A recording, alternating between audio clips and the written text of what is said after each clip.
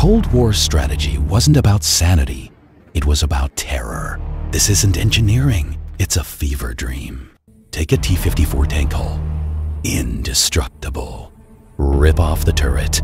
Mount the severed head of a MiG-15 fighter jet. Meet the Progrev-T. A vehicle straight out of the apocalypse. No cannon. It doesn't need one. This beast wasn't built to kill. It was built to scream. Its purpose? Mine clearing. Ignite the turbine. Superheated kerosene blasts the frozen earth at 700 degrees. It doesn't just trip mines. The thermal shock vaporizes the soil. It turns the road into glass. 6 tons of fuel to clear 3 miles. The Soviet golden rule?